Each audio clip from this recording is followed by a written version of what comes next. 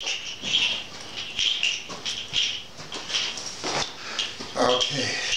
back in hours was away for a bit. It's a bright, chippy, cheery, chilly winter day here in Southern Africa. I'm back because I went to the National Arts Festival, big festival. I think it's like, I don't know, 25, whatever, years old. When it started, it was one of the biggest festivals there. Now there's a lot of little festivals, but this is a National Arts Festival. So I was actually there helping my wife out.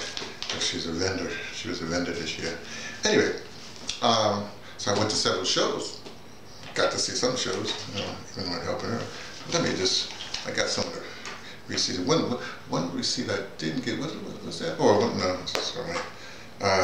There was like, there are dance programs, performance, theater, of course, music all over the place.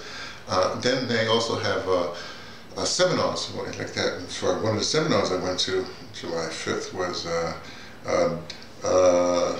DACA, a short history. I say DACA, what's that? Well, that's like marijuana. Well, marijuana is this. They call it DACA here. What's interesting, but this short history, it was a lecture given by a woman. Oh, I don't have the book, do I?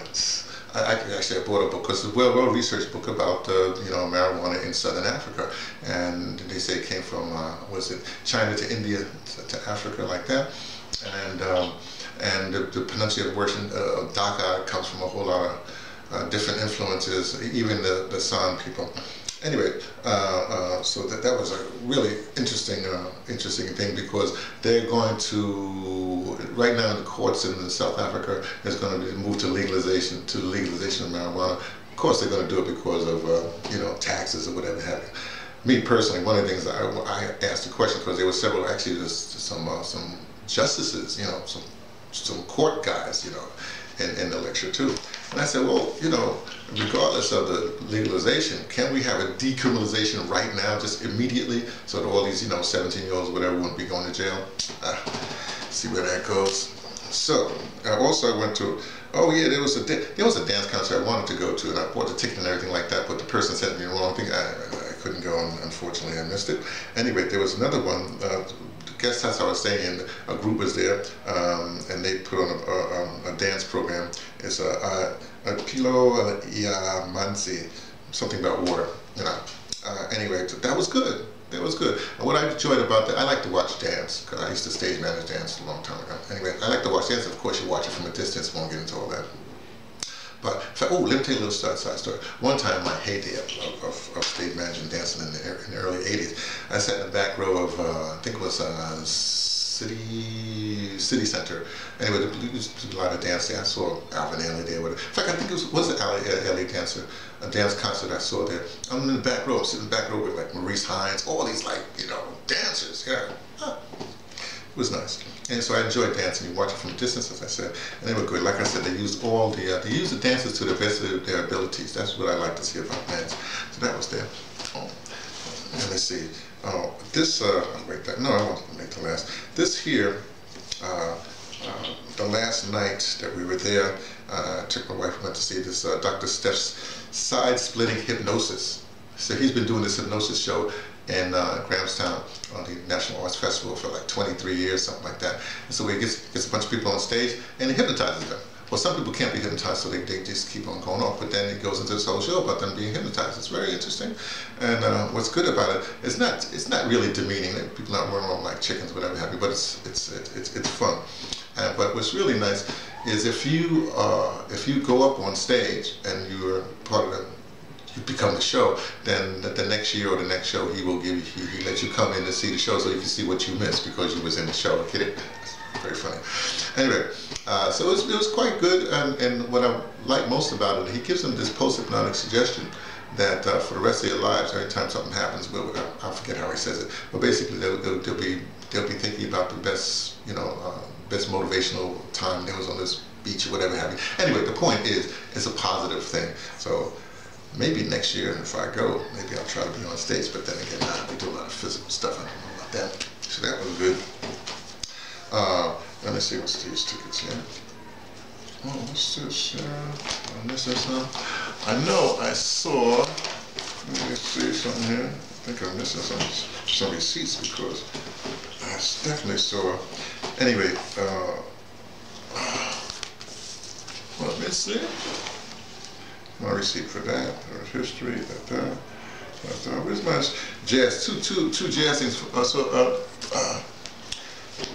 Reza Kota, who I really like. I really like his music a lot. So I haven't seen him in years because since I've been here, so at least 4 years, haven't seen him. So afterwards, say hello and I say, hey, blah, blah, blah. And that was really good. Also, Benjamin, the bass player, his show was right before Reza's show. And that was interesting because a lot of people I know, Bakani Dwyer was playing piano along with Carl Shepard on keyboards also. He had a special guest, Jakes, a poet thing.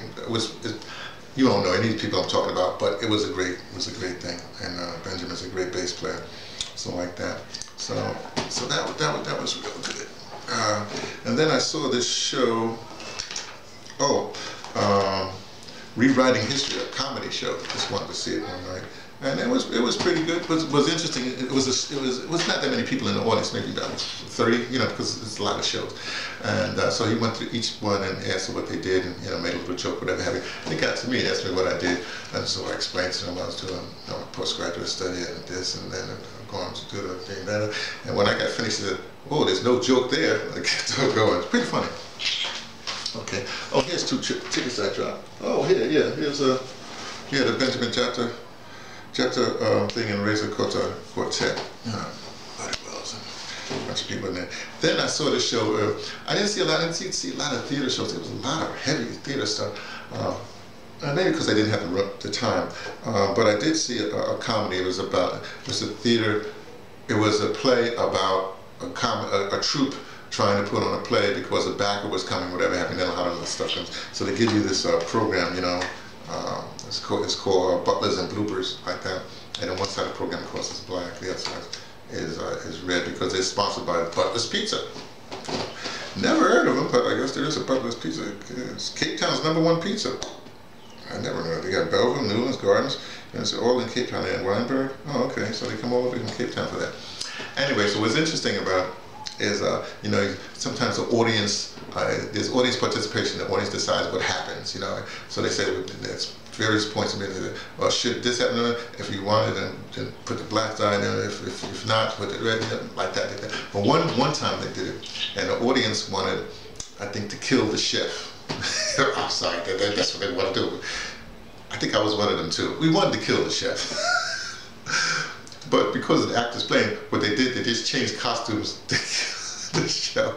It was pretty funny. I liked it. It was a good convention. In fact, if you have a theater company, it's always wise to have a short piece that's humor or that lambasts, theater, whatever have you. Just put in your repertoire. So those are the things I saw at the National Arts Festival. It was quite interesting. It's a good concept. It'll keep on going, I'm sure. There's a lot of things around the National Arts Festival will probably change. Maybe I'll talk about it some other time. So anyway, that's it. Little report from me, T, from the Pattersons, taking the train to Tibet, letting you know what I only suspect.